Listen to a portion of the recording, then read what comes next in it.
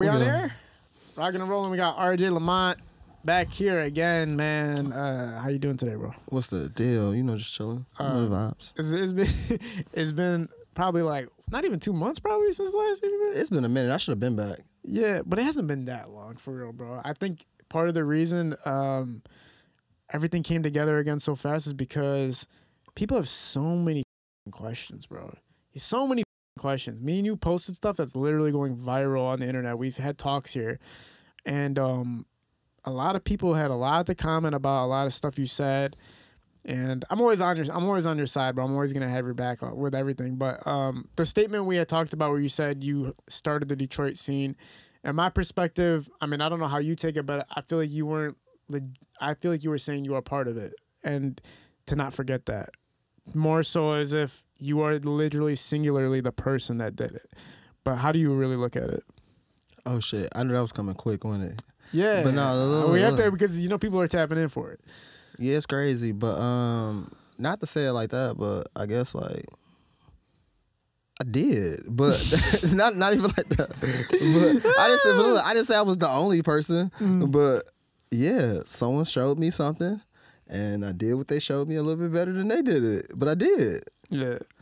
But I'm not saying I'm the only person. It can't be one goat. It could be a lot of goats. It's a lot of goats around here. But I know I was there in the beginning. Like I remember a lot of people that was commenting was saying like, a lot of them, like a lot of people, man, nah, I ain't gonna say it like that. They twisted. My words wasn't even twisted. I did, but yeah, I mean, I hear like the OGs and stuff, but.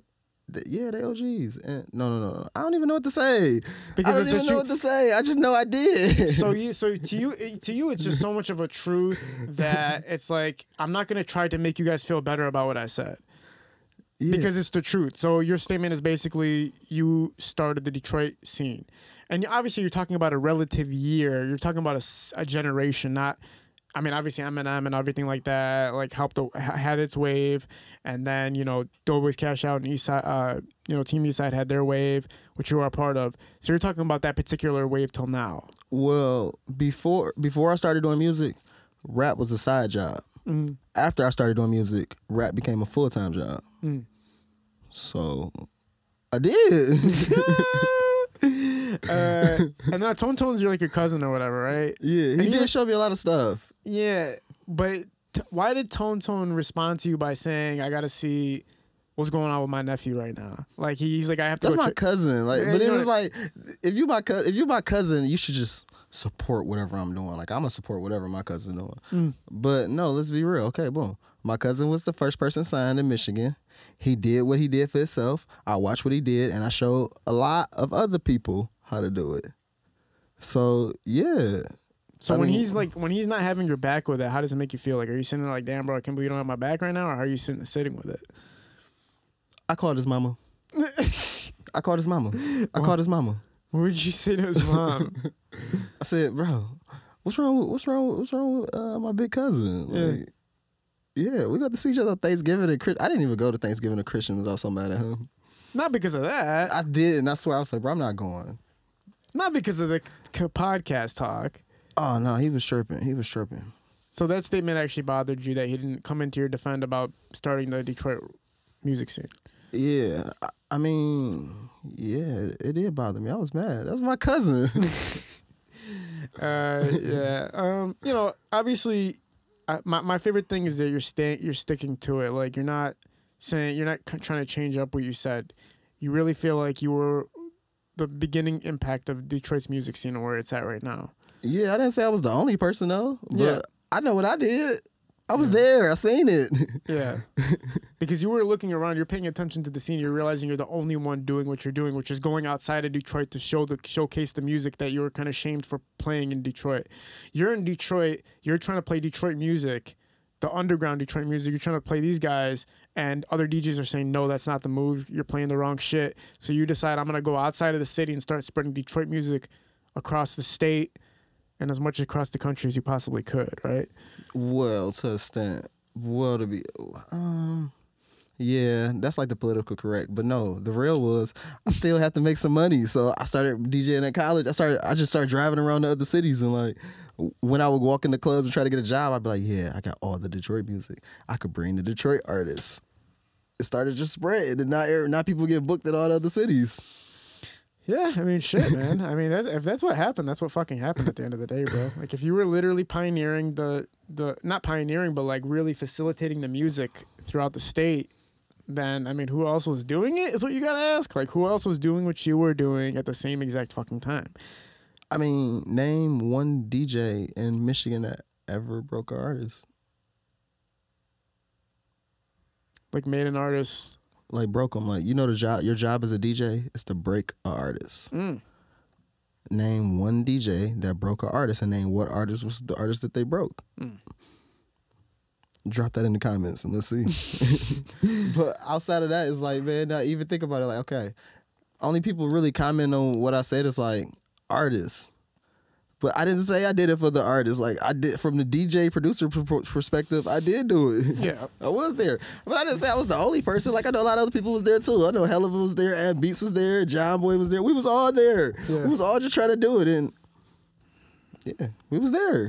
You know what was so cool to me? So recently, I went to a middle school, and I seen a 6th grade class, and you gotta think that's like what 11, 12, 10 years.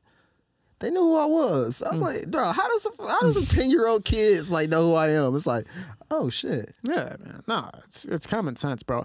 I feel like, do you feel like producers right now are still at the level of recognition that they were like 2 years ago or 3 years ago? Kind of like when Block's Party hit and you were hearing producers' names more prominently, like everybody was trying to emphasize like Hella made this beat, making skits about it and really showcasing the names and stuff. And obviously RJ's always tripping and really putting the producers out there. Do you feel like the names are still as prominent as they once were, or do you feel like producers are kind of being overshadowed at this moment? But that's the game. That's what I'm saying. Everybody try to like hold the producer down, not like let the producer shine. But like we know how the industry work, bro. Like it's the industry. But yes, bro, producers need to make a name for themselves. DJs need to make a name for themselves. I'm not gonna say that. Don't let people overshadow you. Yeah, no matter what part of the game you're playing in, right? Because you're going to get left behind. Like, if you tie yourself to an artist and that artist is not hot no more, well, you ain't going to be hot no more. I had a situation where I went to jail one time, in the peak of my career. And when I went to jail, bro, I had a bond that was like $100,000. Okay, at that moment, I had no one to call. Like, no one to call to, like, help me pay the bond and shit. But I was helping everybody, like, blow up. So I get it was my fault and it ain't nobody's responsibility. But at that point, I realized, like, I need to focus on RJ. Like, RJ, it need to be about RJ. Just about RJ, like, just what I'm doing. Like, and that's how I kind of started, like branding myself, like, not so associated with the artist, but, like, it's just me. But at the same time, it's like, when people meet me, they know, like, bro, I could fucking just blow you up. Like, I could blow you up. Like, literally, if you meet me, I could just be talking to you. You hear something that just spark, or we could be in a studio working and you make a crazy song. I didn't even have to do the beat. I can make a beat for you, like, cause I know what, like, I created Detroit. Like, I know, like, bro. I mean, I don't know. I just know how to make hits. Like, I know how to create a hit song. Like, I did it for so long. Yeah. So, what have you been up to as of late, man? What you been on tour? I mean, you got Skilla Baby, jumping up on the crowds with you, man. Talk about that experience working with Skilla right now. Oh man, me and the Skilla Baby show is so funny because it's basically Skilla on stage yelling at me, telling me to stop tripping, and me fucking up the show set. The whole show, every time. Not even on purpose. It's like, for some reason, he'd be like, RJ, don't fuck up today. Don't be tripping. I walk on stage. I fuck up instantly, play the wrong song or some shit. He just, RJ, what you doing? But man, this happens so much. I'm starting to believe that's the show. Like, the crowd be lit as hell though. Like everybody in the crowd screaming, RJ always tripping. RJ be tripping. Play that shit right. But you think it makes the show better somehow? For some reason, bro, when I go back and look at it, it do. It do. Like, it made the show like crazy. It's like just more spontaneous versus linear. Like, it's just not pre-planned anymore. Yeah, but only thing is, like, the crowd don't know what's going on. They think that's the show. But no, me and Skilla, we hit 4 cities. We hit Detroit, Chicago, Oakland, and LA. My favorite show was the Oakland show. The Oakland show was amazing. The LA show was lit too, though. The LA show was lit. Yeah. And yeah, so we did the Skilla Baby tour. I'm about to go on tour with BabyTron, and when I go on tour with BabyTron, I'm DJing for the boy too. So I'm about to start DJing for the boy, and what else I got going on? After the BabyTron tour with the boy, we throwing another RJ tour. So for the next RJ tour, I know I'm gonna hit Detroit, Grand Rapids, Chicago, Columbus, Indianapolis. So we're gonna do a 5-city tour. I haven't picked which artist we're gonna do with the tour, but yeah, shit's still moving. Shit's still moving. The shit don't stop. Shit do not stop. No matter what nobody think of me, bro, it ain't gonna stop. No, yeah, man. I don't think I've ever seen you have to take a break. But 2023, I'm signing. I'm doing my own label. I'm not working. This will be my last year, like working for people. 2023, I'm owning my own label. When I own my own label, I'm doing all the touring. I'm doing all the merch. I'm doing all the artist promotion. And I'm gonna be the first artist that I break off my own label. And the second artist I'm breaking is Rico Trap. Rico Trap, the TikTok guy. Man, Bitch, why you share your pussy, not the asshole? I keep hearing that. I didn't know that was... Yeah, so Rico Trap is going to be the first artist that I sign besides myself. And we owning a label this year. We buying our way out the Matrix. We owning the label. What do you think that's going to do for you to have your own label? Well, I just feel like without owning your own stuff, you kind of just a worker. So to a extent, I mean, I get it. We make a lot of money, but it's a lot more money being made. And also, I feel like with what I got is very special. So, yeah, I shouldn't be selling these beats. I should be. Ownership is just, I just know that ownership is more important than making money. A lot of people get fascinated with making money, but that's the thing. That's the thing. These people give you this money because they want to take all your ownership. So this year, I'm owning everything. Very smart. We had an artist come on here talking about how he was offered a deal with the NBA 2K to have song placement. And he had called the producer that had made the beat for the song and said, we have rights to 2K. 2K wants our song. Give me the rights. And the producer wouldn't give up the rights. He's like, I don't even care about 2K. And I was wondering why he did that. Like, why didn't he give up the rights for the song? He just wanted money. He just didn't pay him. He just got you gotta pay that type of stuff off. But he was probably trying to talk to him and like, bro, we got an opportunity, so let's just do this and make. But the producer probably already had placements and stuff and was like, nah, I want that bad because I know how people play around with you. Yeah. People will play around with you, and you can't let people play with you. When do you think it's best to like lease a song versus sell the rights to the song? Or that's what like I'm about to own the label, so everything that even come through me, it's like we own all of it. Okay. Because the ultimate goal is to be going directly from consumer to you.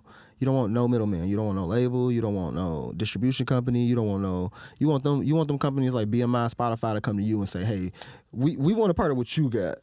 Like, nah. Like, I know people will look at it like you taking a smaller cut because like you making less money, but you be making 100% of all your money, and then that's gonna go on to your kids gonna make all that money, and then they kids gonna make all that money, and it's just never gonna stop.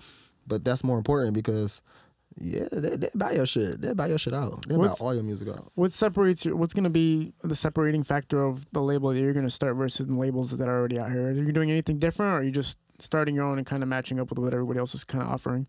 Well, people pay me to blow artists up, so maybe I should just blow my own artists up, basically. Right. And then, like, I've thrown my recent showcase, and when I threw my recent showcase, I had over 1,000 artists hit me up.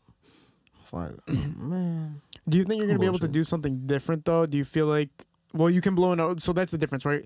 Sometimes a label owner won't have any creative ability and won't have any technical ability or skills, but you can offer that as well for your artist, like P. Diddy type shit, where Master P type shit, where like, not only can I make fire shit for you, but I'm also going to help you control your career. Well, people pay me to do it now, so why shouldn't I just do it for myself? Fire. Damn. Yeah. Do you feel like you wish you came up with this like 10 years ago? No.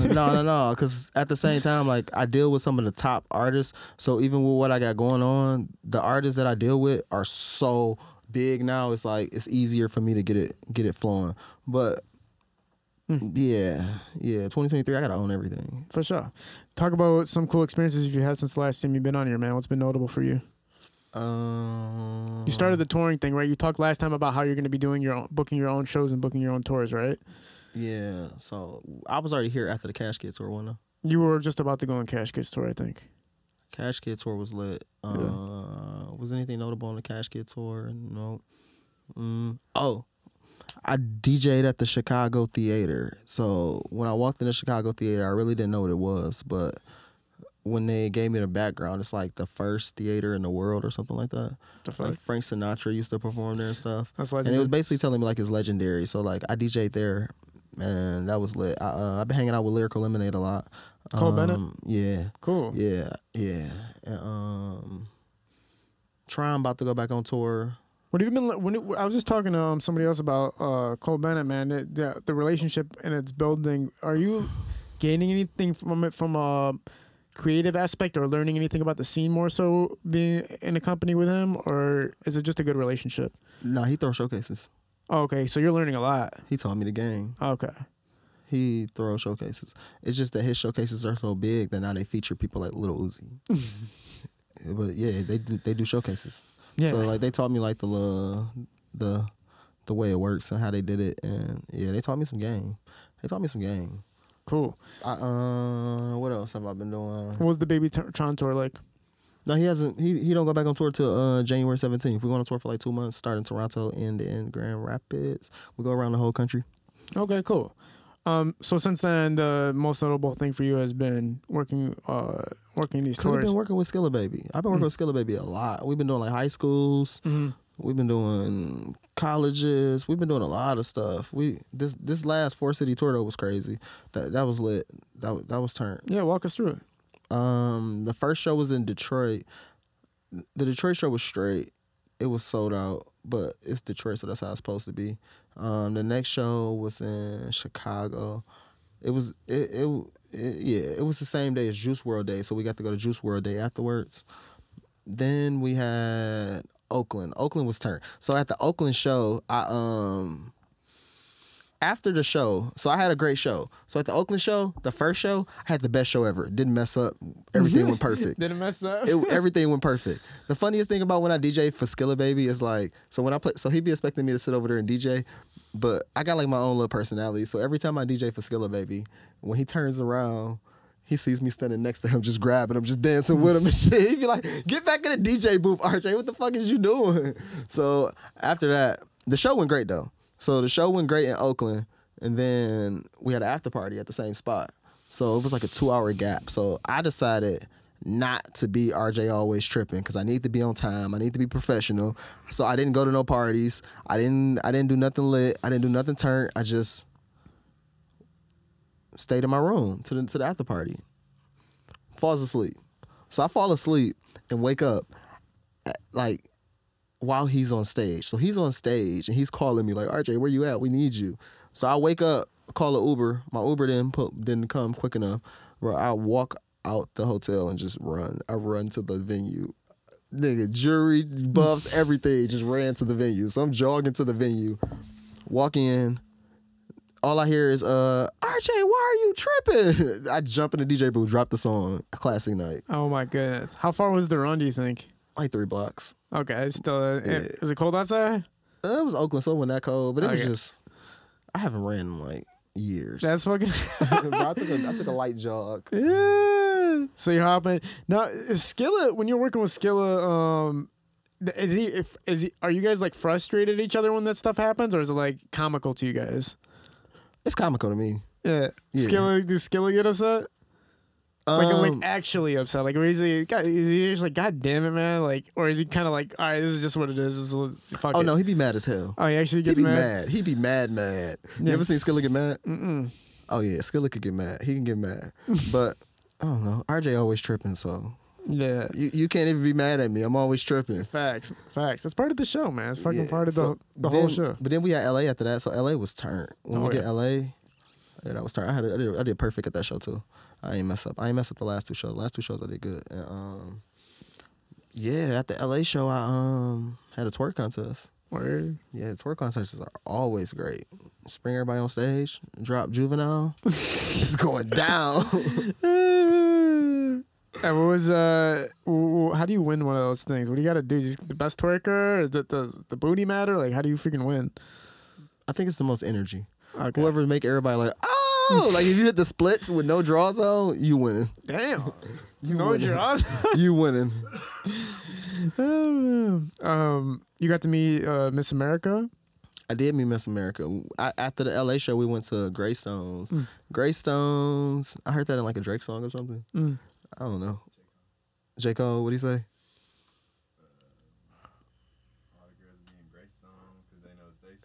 All the girls be a Greystone because they know it's their song. Yes. So we went to Greystones. And yeah, we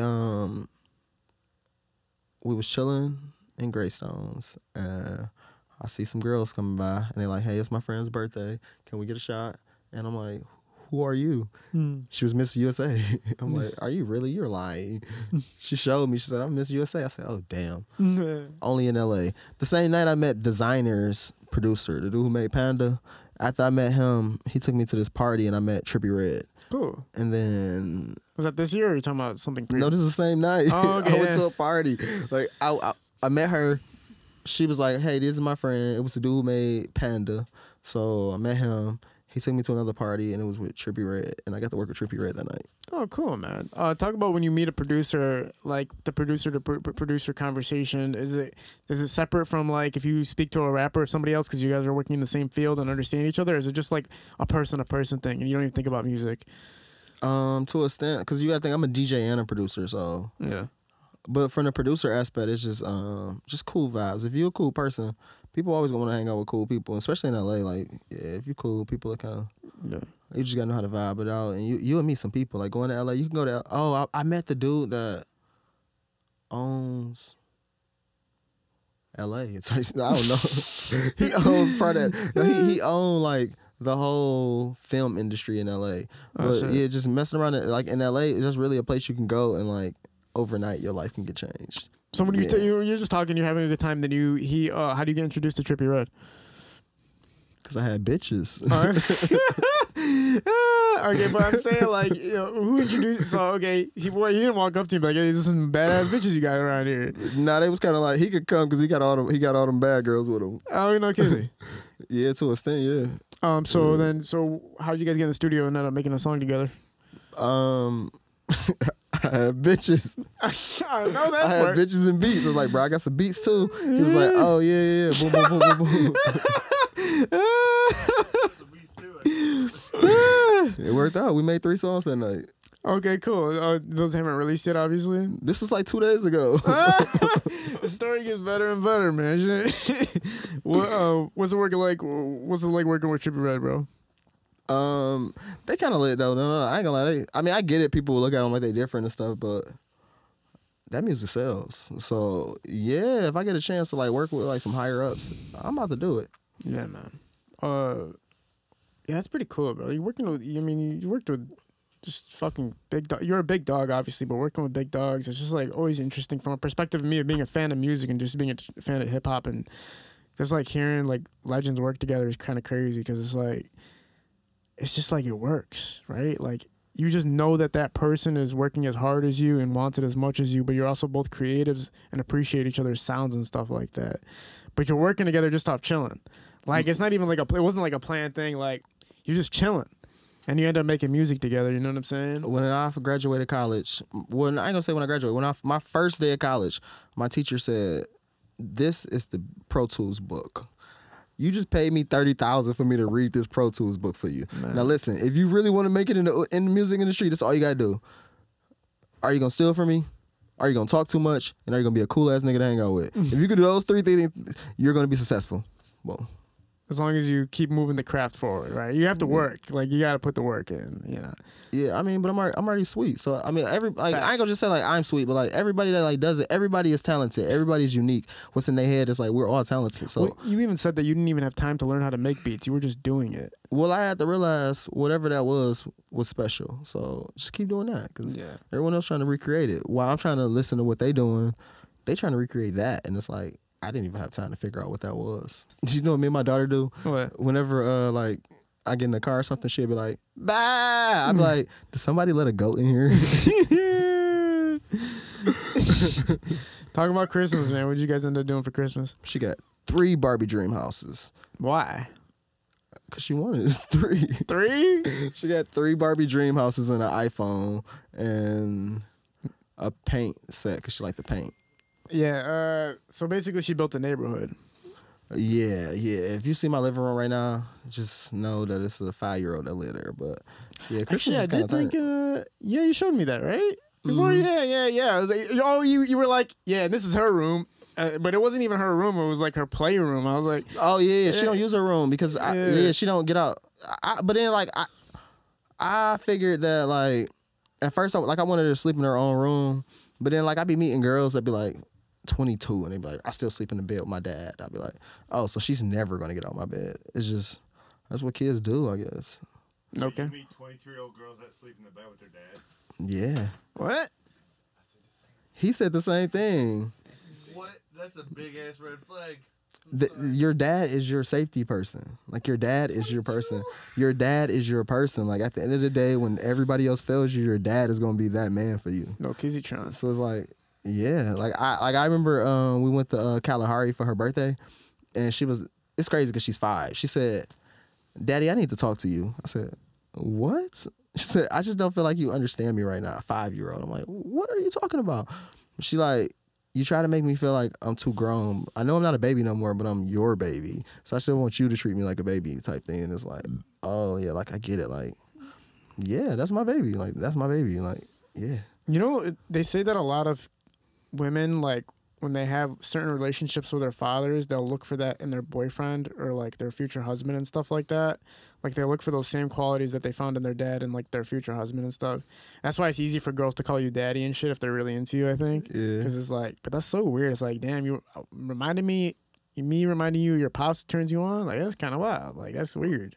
Like, if I meet a girl that reminds me of my mom, I instantly get like, oh, get the fuck away from me. I'm not trying to hit that. Like, I'm not even trying to think about none of that. If you even look a little bit like my mom's, Those actually the women you should want. Ain't that the only woman that treated you right? Well, the thing, yeah, but here's the thing. If they look like her, if they act like her, that's different. But if they look like her, I'm straight, bro. Or, like, if they're too mommy-ly, like, I hate girls that, like, they don't pay attention to your problem enough, or they'll do it too much. Like, I'll post on Instagram, I'll be making a joke about, like, a restaurant not treating me right, maybe, or something like they tied my bag up too tight at the restaurant, my food bag.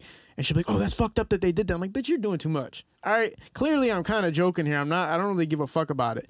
But then you'll talk to them about a serious situation. You'll tell them like something you're conflicted in your head about. And then they'll be like, oh, you just got to do that and you'll be fine. I'm like, bitch, you're not listening. You're not listening. So it's either you're doing too much, you're doing too little. Like my future girlfriend or wife has to be right in the middle. Like, all right, you're talking too much. Here's what you should do though. And I got your back if you need me. Like, mix it up a little bit. Don't fucking just be totally all in or totally backed off. That's why I haven't fallen in love with no girl, because they don't know that balance. They don't know the middle ground. So, you know how your girl know you cheating and she don't tell you? Nah, I don't cheat, but go ahead.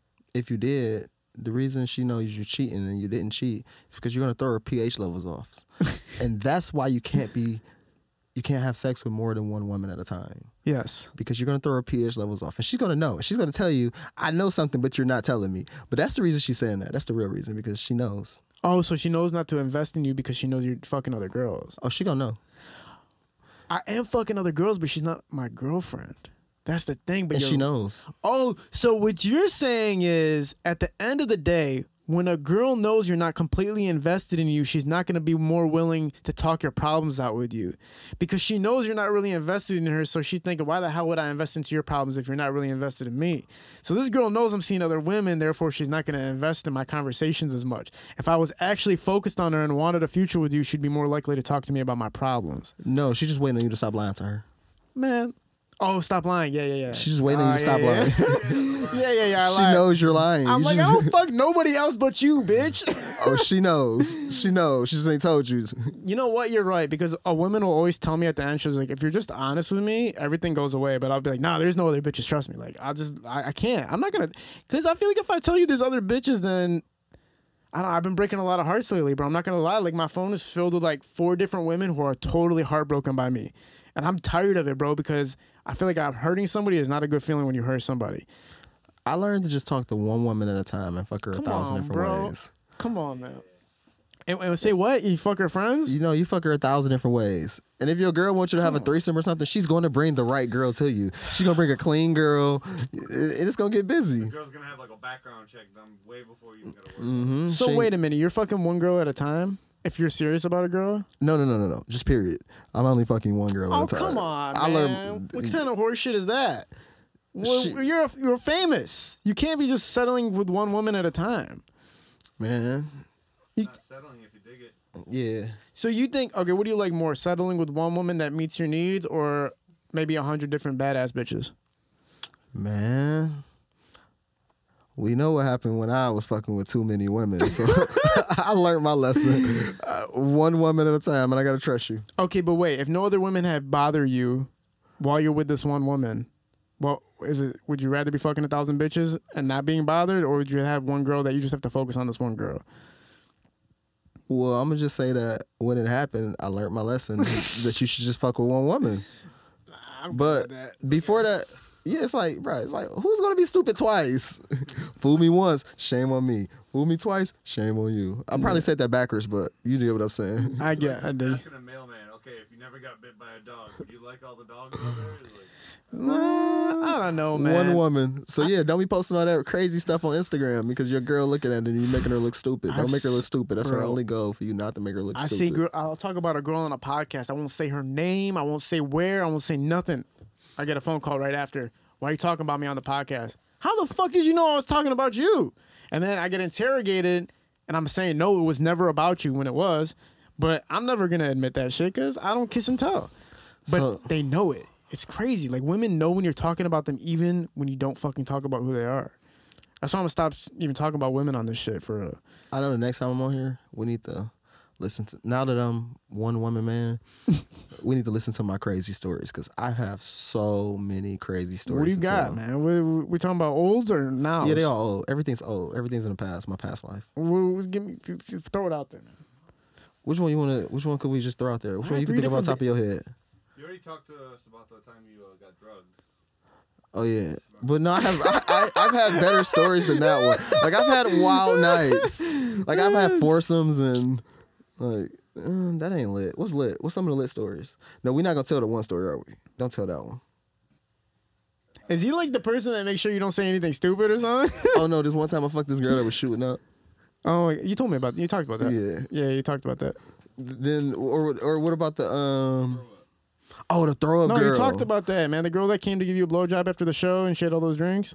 I was like, but no, but I met another girl and she liked it. Yeah, the one who was sucking your dick in the car. And she threw up all over I your met car? another girl and I knew not to stop because I didn't want to come. So I had another girl with throw up. What's some more crazy shit? We ran into the girls with the beat up Air Force Ones. Put them in a rap video. Fucking the girl that tied my shoe. What's been the process like when we're creating this new CD with Skilla Baby? That was kind of lit because he let me like do what I want to do when we're recording. Like most people be trying to make me be like too professional, make me like kind of like be uptight. But Skilla, he pull up, people like, RJ, let me get you a bottle. He don't even drink. He like, RJ, drink the bottle. Let's record. We sit there. But with Skilla, bro, we record 12 songs a day. Yeah. That sessions was intense. It's crazy that we record 12 songs. We did like 14 sessions, 12. That's like something like 150 songs. And 6 songs ended up on the CD. But that's how much you can end up recording as an artist. Like you just get in that bag and you just be recording. Yeah. But yeah, I recorded all those songs on his new CD. Man, it's going to be brilliant to see this whole new wave that's coming up. Because I feel like it's crazy that you've worked with the artists that you worked with at the caliber that they're at now. Like everybody's super successful that you've been working with. But now this next wave that's coming up with BabyTron and Skilla, it's like your hands are involved in that too. So it's like you're still part of the scene that you helped create, and now you're a part of the next wave, where some artists and producers are still caught up in the wave that they built, and there's nothing further more than that. I mean, there's a new wave coming of music. We all have to see that it's happening right now, right? Yeah, because and that's why even when I first started, I said for 2023, I want to sign up because it's gonna be another wave after this wave. Mm-hmm. So this next wave is what I'm really trying to focus on. So this wave, I kind of got locked down. We need to focus on this next wave because it's gonna come quick, and you don't want to kind of be left behind. But it is crazy that So when you could say like I create Detroit music, but you think of like, okay, that's my old stuff, all the stuff I did back in the day. I'm still working with the top 2 artists in Detroit. It's like, okay, yeah, cool. Say what you want to say. I'm still working with the top artists. Are you still in work mode as far as the waking up in the morning, first thing on your mind, obviously your kid, and then getting straight to work? Or have you introduced anything new into your life? I'm trying to. That's what I'm saying, bro. No, I slack. I be slacking sometimes. I slack a lot, but I've been doing a lot of more engineering. So I've been engineering like 4 days a week. So with that, those are like 24-hour sessions. So I'm staying up for like 4 days, 3 or 4 days, just recording. And then in the mix of that, I still got to get my kid from school and stuff. But that's really what I've been doing, a lot more engineering. So I'm getting way better at engineering. So like now I'm like the fastest engineer you ever seen. Now look at this. This is a BabyTron concert, but you're on stage going crazy and everybody's going nuts to you. Literally. I recently did a show.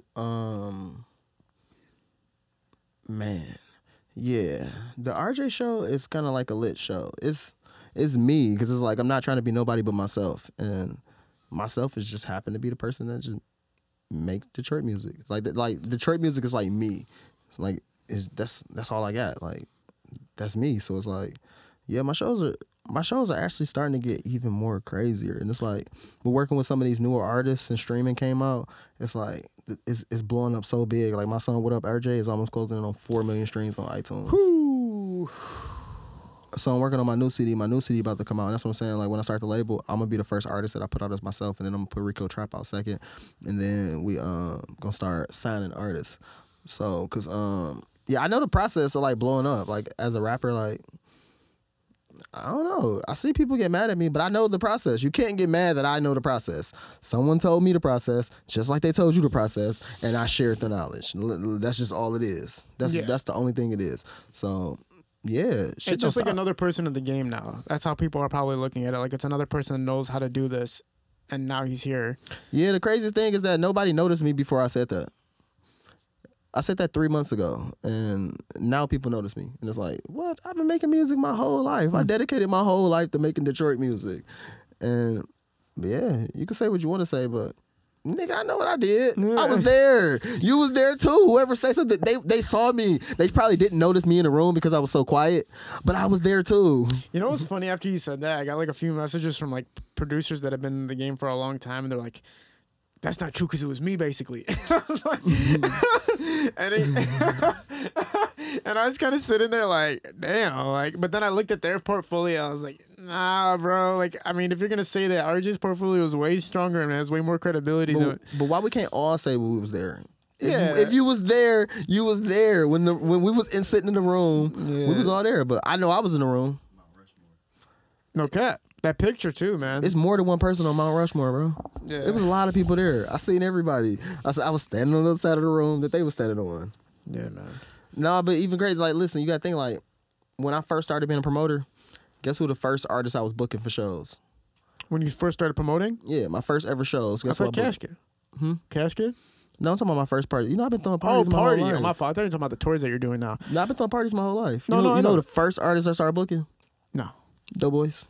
The first bro, artist. Their first party, bro. I remember we booked them. They had the song called "Our Dog Calls Out," and before that, they had "Shake That Ass for a Rich Nigga," and they had ringtones going crazy.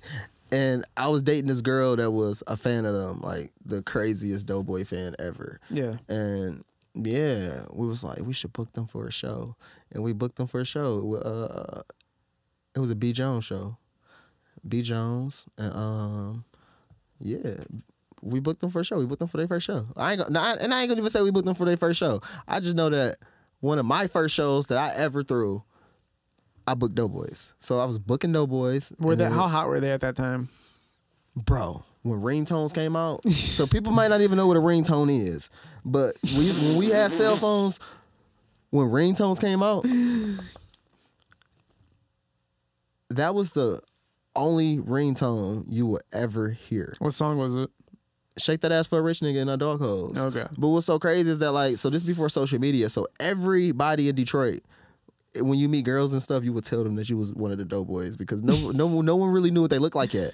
So that's why everybody in Detroit is like a Doughboy. Like everybody be like, I used to say I was part of Doughboys. I used to say because I know I said it a few times. Like, yeah, I'm in Doughboys. Yeah. But no, they was on fire, and that's when because Mustard was doing their videos. He did Scales in the Kitchen, and Yeah, Mustard was doing their videos. Did you have a relationship with anybody in the Doughboys Cash Out group? All of them. And just expand on the relationships that you had with them.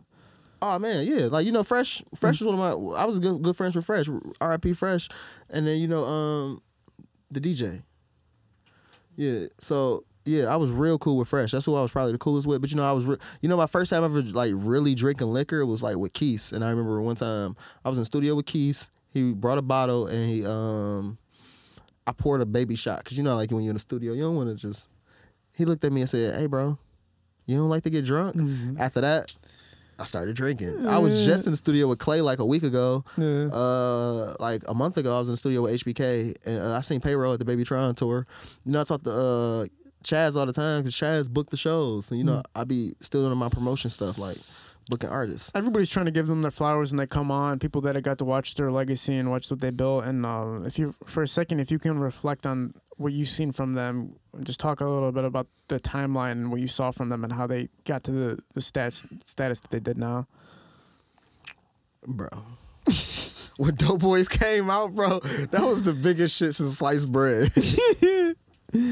Bro, it was like crazy. It was because before that, to be a rapper, you had to be like an adult. They was the first like kids, like rappers. So they had, but yeah, they had shit on Smash, and they was recording videos. Like people weren't recording rap videos yet. They was on fire. Doughboys was on fire. It was Scales in the Kitchen. That was the one. Scales in the Kitchen was like they had a music video to that. It was man. Yeah. But I know everybody else, like bro, even all the older people, like I was around them too. I used to be sitting in the studio with them. They used to sit right like where you sitting and just be like, all right, look, when you get your shit started, this is what you got to do, RJ. You got to do it like this. You got to do it like that. So it's like, it's crazy how many people responded to me saying I created Detroit music. Like they didn't sit me down in a room and tell me how to do it. Like so many people sat me down and just showed me how to do it. Yeah. So like, and you happen to be the one that took the advice and moved with it and put it into motion. Yeah, I took all the advice. Yeah. They gave me the advice. They sat me down and gave it to me. Like, yeah. Cool. It's interesting because even if I was an outsider and I looked at the situation, or if I was affiliated with the scene and I seen what you had done from the beginning, I would at least say, like, in a respectful manner, what I think you did. I didn't like how some OGs were calling you out and, like, kind of disrespecting you, instead of saying, like, you helped for sure, if that was their perspective, like, because you definitely helped. Let's just say you weren't the first. I'm not saying you weren't, but let's just say you weren't. You were a huge contributing factor to it, right? So why not, if they're going to address you, say it in a way that's like, now look, bro, I respect the hell out of you. You did a lot. You did a lot. Like, you were a pivotal point in Detroit music, but I don't know if you can say you created the scene. Instead of somebody messaging saying, like, my cousin's messed up right now, my cousin's tripping. Like, that's kind of where I was like, what's that all about? Like, you know what I'm saying? Okay, look, think about when we first came on here, we said, I told you how I became a DJ and how I wanted to make a name for myself. Yes. Okay. So I'm DJing in the club playing certain artists' music, and they end up getting booked for shows at this club. Didn't they get booked for this club because I was sitting here playing their shit all night? Okay, so after I stopped DJing at those clubs, I started DJing at college campuses. The artists started coming to college campuses because I was playing all their music and I was bringing them out there. Okay, so now artists are getting booked at college campuses. Okay, I'm DJing at high schools and I'm playing all this Detroit music, and now artists are getting booked at high school shows. Okay, I'm touring now, and now I'm playing all this Detroit music, and now artists are starting to get booked in other cities. Sometimes people just can't believe the idea that one person paved a way, right? Because it's like kind of hard to believe. I'm not taking a side on it or anything, but when I'm looking at it, it's like somebody did have to do it, right? And why? And RJ Lamont obviously has a huge portfolio. He's been here since the fucking beginning, essentially. Why are you dismissing him as the one who potentially was the one who did it? Why? Because I'm not affiliated with nothing. I did it by myself. It's just RJ. RJ just living his own world. Like it's because of that. It's like everyone wants to just look down upon me like I did something wrong when all I was trying to do was work. Yeah. I graduated college and I needed a way to work. I needed a way to make some money. Yeah. And just so happened what I was trying to do made a lot of people rich. Right on. Let's take 2 seconds real quick. I gotta check my phone, see what the fuck's happening. Apparently my phone's blowing up. Let's see. Caller ID. Any fucking ways. All right, back on. He was the college promoter. How did we get the Detroit rappers to the colleges? Remember I told you I was booking all the rappers in the college kind of the frats? Yeah. He's a Q. Okay. You know who the other one is? Nick Lavelle. You see the Detroit, Michigan made tour coming up with all the rappers? I haven't seen that yet. Where all the Michigan artists are going on tour to all the colleges. No, I haven't seen it yet. His partner did doing it. Okay, cool. So you guys really caught a wave of people to put on these Well, people want to see Detroit artists. Yeah. We all know this. People want to see the artists. The artists are the draw. We know this. Okay, but if I'm the DJ, how do I make my way in this? Well, I know the artists. I can bring y'all the artists to y'all. Yeah. That's the thing. When you have these relationships too, you have more accessibility to the people you've helped build, and they have a good relationship to the point where they'll work with you and they feel very comfortable working with you. I think that's kind of why people fuck with me to some degree, where like I'm able to reach out to an artist and tell them to, hop on the podcast, because I genuinely built a relationship with a lot of people. So in 2 years, when a lot of them pop off, even for you, if you get to the biggest scale in the world, you're my friend at the end of the day. I'm gonna be able to say, RJ, pull up. Right? Yeah. So you built that relationship with people on a genuine level versus just some random promoter that's calling you and saying, hey, I got a bag for you. Well, but also you got to think about my point of view. Like I told you, I was just trying to make some money. So let's say I wanted to DJ in Dallas, Texas tomorrow. Mm-hmm. How can I, as RJ Lamont, go to Dallas, Texas and DJ? Well, I know BabyTron and I know Skilla Baby. I know these people. I know y'all trying to book them anyway. Why don't you book me to DJ too? Yeah, right. That's why we're so lucky that Detroit's blowing up, because it's really putting that portfolio together. Does that need to cool down? Yeah, it's starting to get. I don't know what it is, man. It's getting tonight. It keeps getting really. We'll give it a couple minutes, no problem. Yeah. I'm ready. Okay, we're rolling. When I was saying that, what I forgot to say with even the RJ story is that like the person who created the song East Side Niggas Fucking West Side Bitches is Maserati Money. Like I didn't say his name in the interview when I was saying like the song that broke with Team East Side. That was one thing I forgot was RFK Mozzie. He made the song. Peasy and Ray was featured on the song, and that is the first Detroit song that popped. But the hook did come from a Babyface Ray song. The first Team Eastside song that really got recorded was Eastside Where the Real Money At. And like the first line of the song is Eastside niggas fucking West Side bitches. I got it all on me on the West Side with it. Well, they turned that into a hook, and that was the other song that got created. But that was Maserati Money's song. But yeah, I remember when I said that, when I did do that interview and I said that, I did see a lot of people saying about that, like that was Mozzie's song. Mozzie, my brother for life too. That's Landslide, Calico and them. Oh, Calico. That's where the RJ Always Tripping came from. That's how I know Calico. Okay. So basically, that's a far back, man. Like you're talking about far back, right? So yeah. Like I said before we got on here, man, it's like people don't ever want to say who helped create something or started something. I'm not saying you did, because I don't know. I wasn't fucking there to see what the hell you were doing or accomplishing. But at the same time, I wish people would look at it from two perspectives. Like if you helped, then give that respect for helping and then say what you want to say after that. Don't totally just dismiss that somebody wasn't a part of something. If you brought Tone in here right now, his comment was obviously like kind of shaming you to some degree or saying like you're tripping basically. But it's like if I brought Tone in here, like how much do you think he did help though? On a scale of 1 to 10, how much do you think RJ helped pivot Detroit music and bring sound to the scene? He would have to say a substantial number. He wouldn't be like 0, 1, 2, 3. No, he'd probably say like 8, 9. Like you contributed a lot to making the scene what it is today. But those are still artists. It's like, yeah, with artists like saying that, it's like, bro, y'all are the artists. It's like they don't know exactly what's going on. It's like I'm still the producer. Like, what producer did it then? That's a good point. Or what DJ did it? That's a good point. I remember if you wanted to like get your music played from a Detroit DJ, you have to go to the club and buy him a drink and give him some money. He's gonna play your song at 10:30 while ain't nobody there.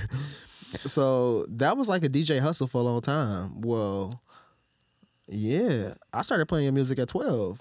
So when I started playing music at 12, records started breaking. People was actually there to hear the song.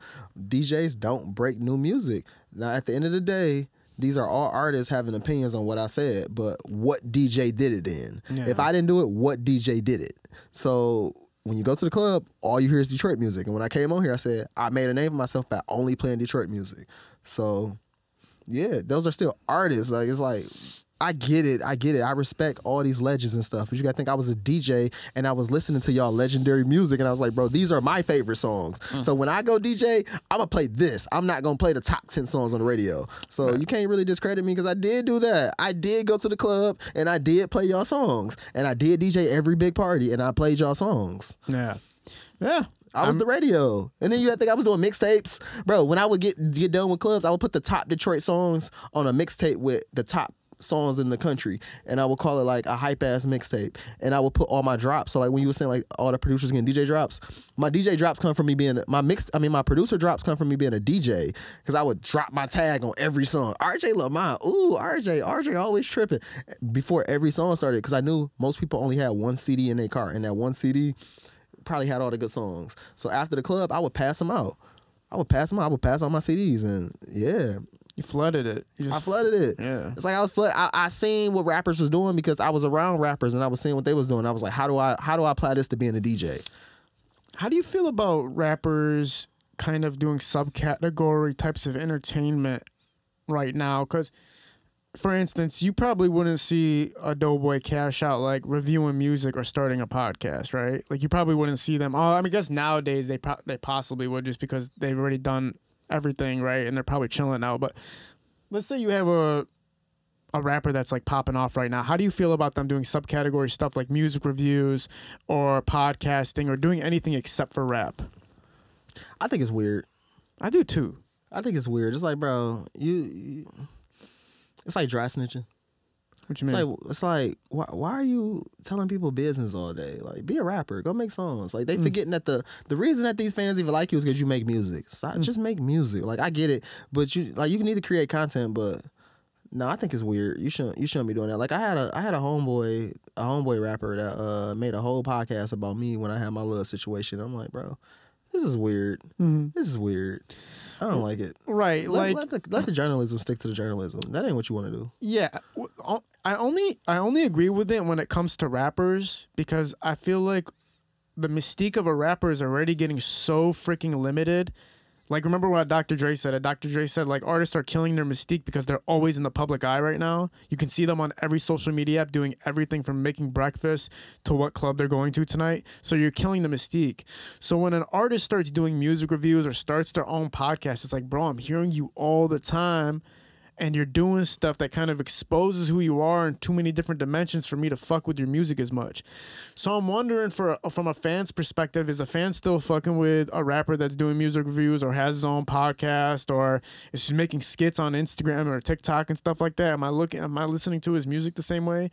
Are you losing me as a fan of your music in order for me to become a profit scheme now? Now I'm paying you to review my music, or I'm watching you make some silly skit. That's because your music suck and you thought you was bigger than the producer that was producing you. So you gotta figure something else out. Yeah. So you don't like it. You don't like artists dabbling in too many different categories. I'm saying, if you were sticking with your producer, you wouldn't have to do that because your music wouldn't suck. Yeah. And you wouldn't have time to do that because you're too busy doing rapper stuff. Mm-hmm. But I mean, I get it. Yeah. People got to find ways to make their money. I feel like if you don't believe in yourself enough, that's when you start doing subcategory stuff for real. Like, if you don't believe in I just said it. It's because you didn't believe in your producer and your music sucks. Yeah, right on. What's been on your mind lately, just in life, man? Like, you don't take a break from thinking about music? Do you ever just like clear out your mind and just? Bro, it's too much money out here to be playing around and not thinking about that. I ain't gonna lie. Shit. Once I realized that, it was like, oh shit, Yeah. it's too much money going around out here. You don't want to miss the opportunity, right? Like, especially if you're in the game, to take a break or to stop and stare at it, you can't, right? Yeah, because when you're staring at somebody else working, somebody down here is trying to get here. I know. I always think about the next big podcast that's gonna blow up, like, come in Detroit, and it's like, oh, it's like it pops so much that be like, fuck Kiddo's podcast, and like, all right, so I gotta keep producing this shit. No. Only real shit is gonna be around forever. The rest of that shit gonna be here today and gone tomorrow. Yeah. Can you tell these days an artist that's gonna have longevity versus the one that's a one hit, kind of popped off now, kind of fade out later thing? Do you have like a sense for it? Not really, because everybody is one hit away. Like, even somebody that had a one hit wonder, if they made another good song, Not really, but yeah, some people don't got one good song in them. Okay, all right, give me 2 seconds. I Short mean, stories. we'll have you back on again, man. It's no, you already know you're honorary guest to have you on, just consistent. But nah, with yours. I always want to come on the Kid L podcast because, and then like, it's like this, is like the podcast where everybody be the first or something, and it's crazy that I ended up in that same moment. I was like, oh my god, yeah. I'm not trying to be the first, like on the Kid L podcast, but One it's day we're always gonna good to look be back here. at this shit like, you know, it's gonna be funny to us, but it's also gonna be historic at the same time because there's a lot of truth being told. You know, I think when topics get blown up like that, I think it's because there's truth involved to it. There's some people who don't want their egos get in the way of it, and then there's some people who truly do know the truth, and that's why posts go crazy. Because if it was just pure facts, like people, who gives a fuck? right. If it's pure facts for everybody, it's like, who gives a fuck? But if it's like some people disagree because they felt like they did it or somebody else did it, then that's when the controversy starts. But then there's also people who know it's true. So that's why more comments get in the mix of it. But when I saw it, there was a lot of people in your defense. I feel like at the end of the era, though, as far as like, I said this to Casher Kwan. I think we didn't know how big our reach would be, like my podcast. No, I'm not trying to toot my own horn or anything, but I don't think we knew how big like our reach was. So sometimes we just say stuff without being exact, and like that's why people are trying to be more exact when they come on now, because like 100,000, 200,000 people might see this clip now. And now we got to be more precise about what we say. Versus if you went on Adam 22, we'd phrase stuff a little bit differently because you already know 4 million people are going to see this shit. Yeah, and that's what's why I like doing podcasts, because it gives me the opportunity to speak my voice. Because it's like, before I start coming on your podcast, nobody, I still been doing the same thing. I've been doing the same thing every day for 20 years, damn near. And it's like, no one really paid attention. They knew what I was doing. Everybody know what I'm doing is special.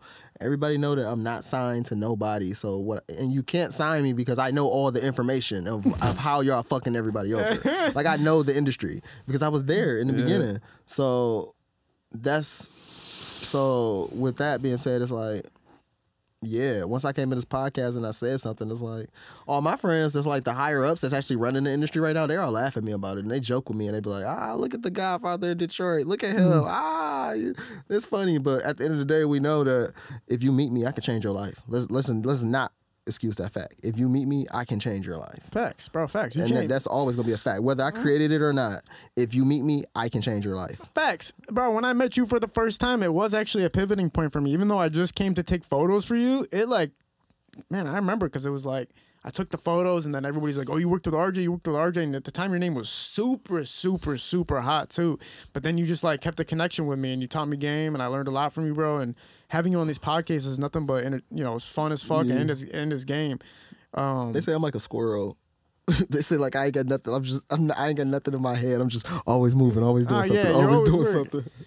Listen, man, it's been awesome having you on again, bro. Look forward to this these shows that you got coming up, and obviously to come back. But I think every couple months is a good. Oh, you should do Rico Trap. When I bring Rico Trap, you should do him. All right, bring him on. Bring him on. Yeah, Anybody Rico else, Trap, your boy? bring him.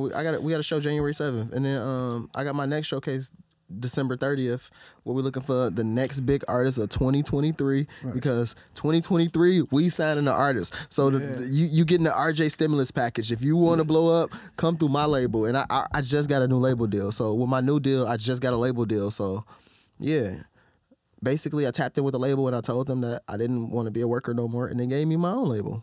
Fire. Boom. I'm just excited. ask. If you close mouths, don't get fed. 2023 is the Jordan year. So we're gonna be taking off, man. RJ, you got on the Air Jordan. Facts. Get the fuck. I almost came on here and set crisscross applesauce, but I practiced it at home and I couldn't do it. Yeah, it's all right. People are trying, man. They're not lasting more than 15 seconds. I'll have to set up a challenge for it. Listen, we had RJ Lamont in the building. We're shooting at Parallel Sound Studio. High Low Visuals is shooting these productions.